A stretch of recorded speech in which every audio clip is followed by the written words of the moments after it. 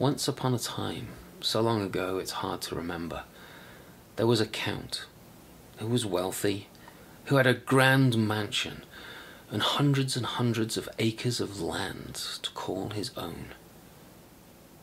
He had very few friends, however, for he had an evil disposition. The friends that he had were all sycophants. They were just interested in him for his money and for his influence and power. One day, the Count took it upon himself to marry, and he chose a young woman.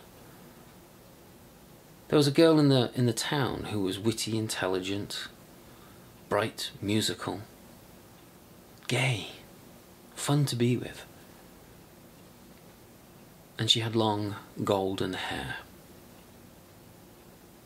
He wasn't so much in love with her, but there was something about her hair that he liked. And so it was her that he was going to marry. He went to the girl's parents and asked for her hand in marriage, and they agreed. He was wealthy. It would be a good thing for their daughter and for them. But the daughter did not want to marry the Count. Her heart was with another, the farmer's boy, and his heart was with her. They loved each other, dearly, deeply, passionately. And she told the Count this. "I cannot love you, I love someone else." And when she told him that it was the farmer, the Count decided that it would be an easy deed to do, to get rid of his rival suitor. So one dark night, he waited for the boy, and in the shadows of an alleyway, attacked him with his sword. But the farmer's boy was no weakling, and he had himself a dagger, and he protected himself with that dagger, and in the ensuing fight killed the Count. And when he pulled the body of the Count out of the alley and into the light of an oil lamp that was burning, and saw who he had killed, he realized that his own life was in great danger.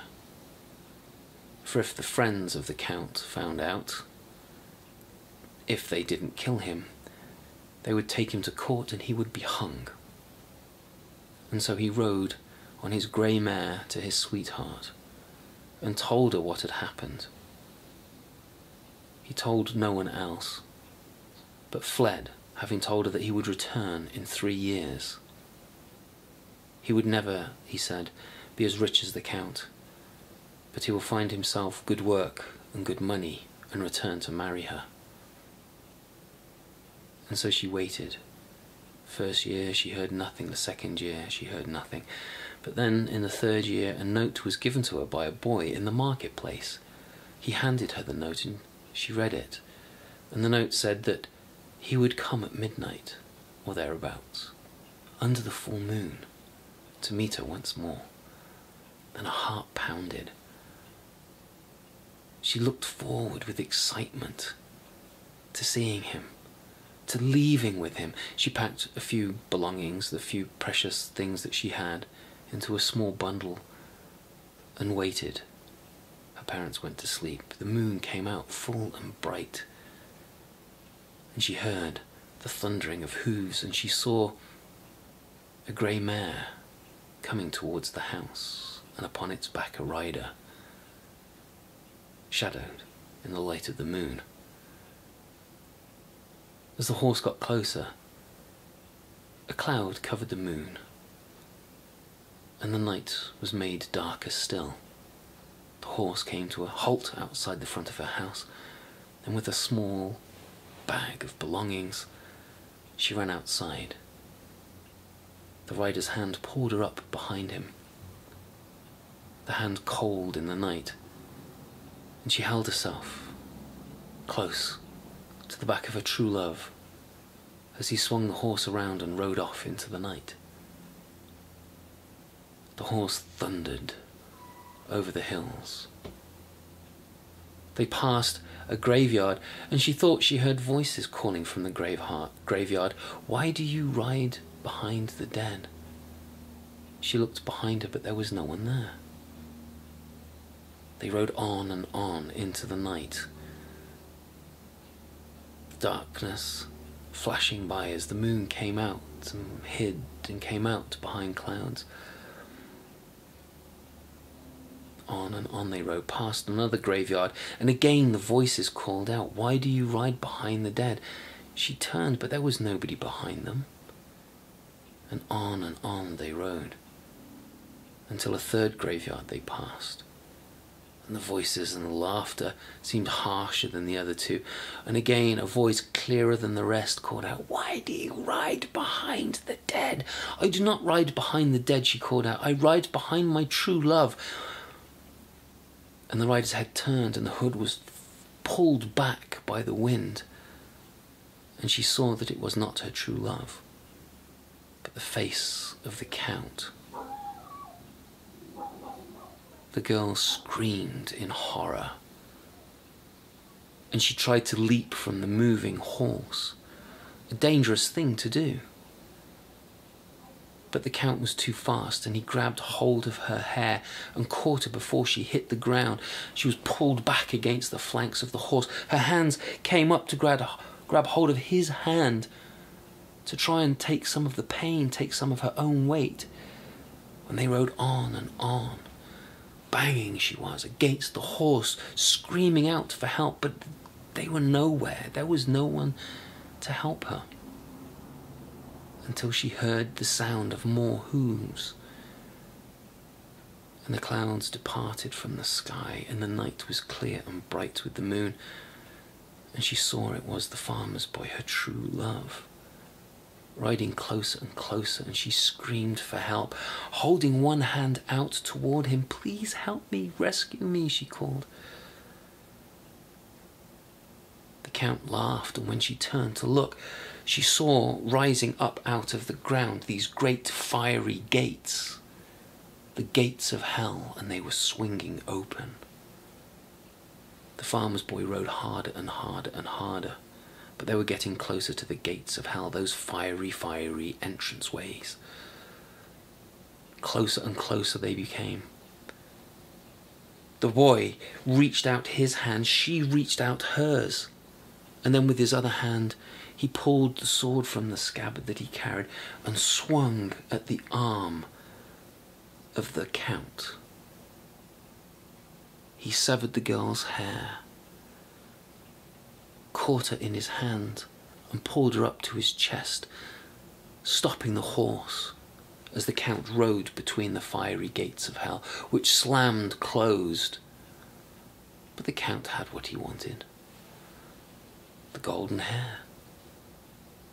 And the boy had what he wanted, the girl with the golden hair, although it was now much shorter.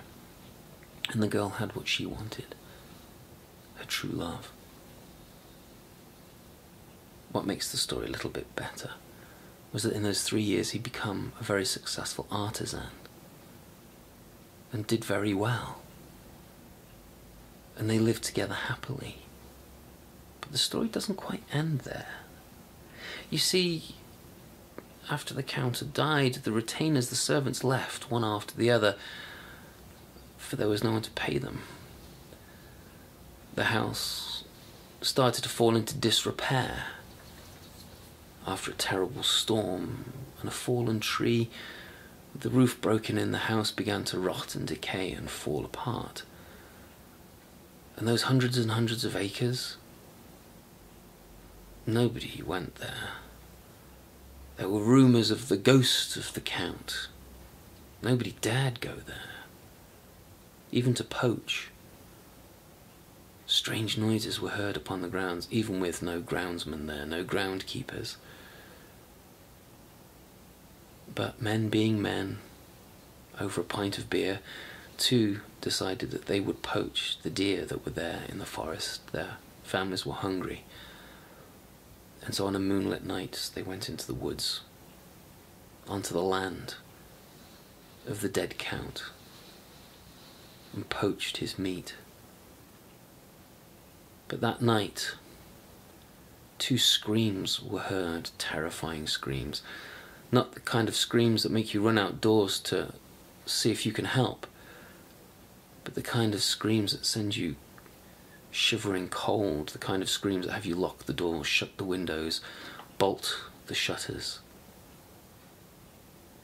The next day, a number of men and a priest went to look for their two friends. They found them. The one was dead, frozen with his hands like claws in front of his face, as if trying to keep something away. The other man, barely alive, his face ashen, his hair as silver as the moon that had been up in the sky that night, raving and ranting, trying to push something away from him. When people went to approach him, he fought them off. 3 men it took to bind him in leather straps, to protect him from himself and protect themselves from him. They covered the man's face, the dead man's face, with one of their coats. The eyes were bulging, the face contorted in terror. They could not look upon it. He was buried in the church, as was the man with the ashen face and the hair as silver as the moon, for he died a few days later. And since then, from that day to this, no one trespasses on the Count's land at night. No one. Golden Hair and the Count.